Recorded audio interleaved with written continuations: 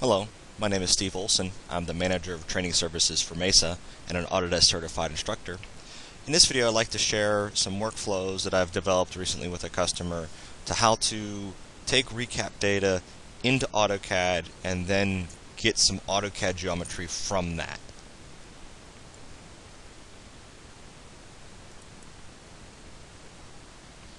So right now I have a blank AutoCAD file here that I'm going to insert a point cloud into. So I'm going to go up to Insert here on the point cloud panel and go to Attach.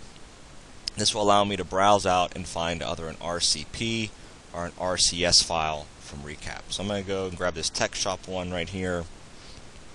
And at this point, kind of looks like a block insertion dialog box where it's going to say, okay, well, what's the file being inserted, where do I want the insertion point to be, and the scale. I'm just going to leave it that I'm going to put it at 0, 0, 0, the scale of 1, and 0 rotation angle. I'm just going to go ahead and say OK to that. So now you can see I've got the point cloud in here. So two things I want to do is, the first is it's kind of not laying in the X, Y, and Z orientation that I was hoping. So I can rotate this so it's laying more appealing to what I want. Secondly, I can also use some cropping tools to remove some of these points that aren't important to me in this file here. So the first thing I'm going to do is I'm going to just start the regular old rotation command. I'm going to select my object, and now it's going to want my base point. Now, one thing before I get into that, I do want to show you here in my object settings. I've turned on my 3D object snap here, and also turned on all of the point cloud object snaps. Really, the node one is all I really need, but I just turned them all on just to kind of just be the most effective here. So now I'm going to zoom in here, and you should see it will connect to one of my corners of my point cloud. And now here I would like to actually use a reference angle so I can get it the way I want. So I'm actually going to use the reference command, pick this same corner up, and then just pick out another corner on this edge, and I'll rotate that to 90 degrees. So now if I zoom out, you can see that's running more up and down, kind of the way I was hoping to have that done. So now if I select my point cloud again, it gives me a bunch of different tools here. I'm going to focus on the cropping tool and just use the rectangular crop. So I'm going to come right about here, just draw basically a rectangle like I would otherwise. And now it's going to say, do I want to keep the inside of that rectangle or the outside? I want to keep the inside. Okay. So the next thing I want to show you in this video is how to use the section plane to get essentially like the floor plan of this building. So what I'm going to do here is, if I select this again, you'll see I have this section plane command here, and if I hit on this, you'll then say, okay, I want to go to the bottom section plane. Now you'll see I've got a section plane here that it's kind of already sectioning here. Now, one thing that I typically do with this is I typically escape right away, because I want to move the section plane and not the point cloud, but both of them were selected. So it's typically, what I found is I usually just kind of get out of it right away. Then I can select the point cloud itself, the section plane itself, and I can control where I want that to be. So I'm going to kind of go to a right side view here. What I'm going to try to do is get basically a slice of the floor. So I can kind of back this off if I want to.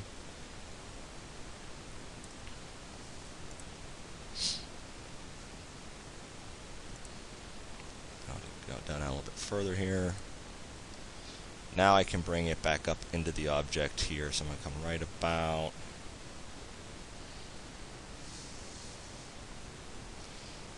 about here. And then also, right now the setting is set to section type plane. I'm going to set that over to a slice, and then set my depth here so it's basically about 2 feet.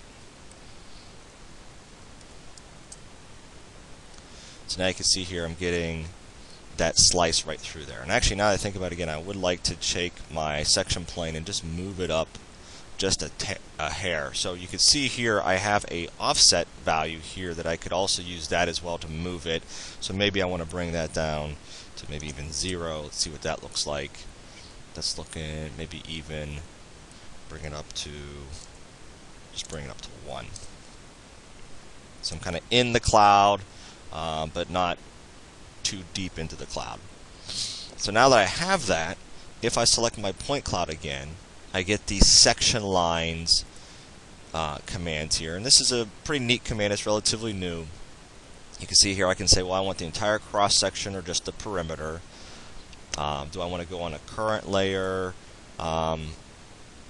or whatever I want to do there. I typically would create a layer. I skip that step in this point. What color do I want those the cross section to be? 2D polylines.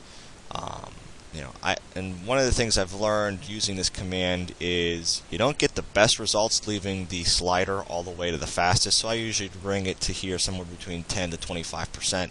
I get a little bit better results.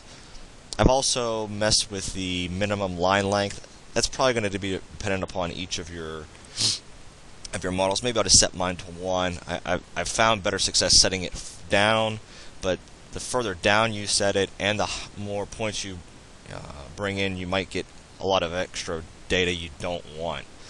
So kind of moving down, I'm just going to keep the other options here and say create.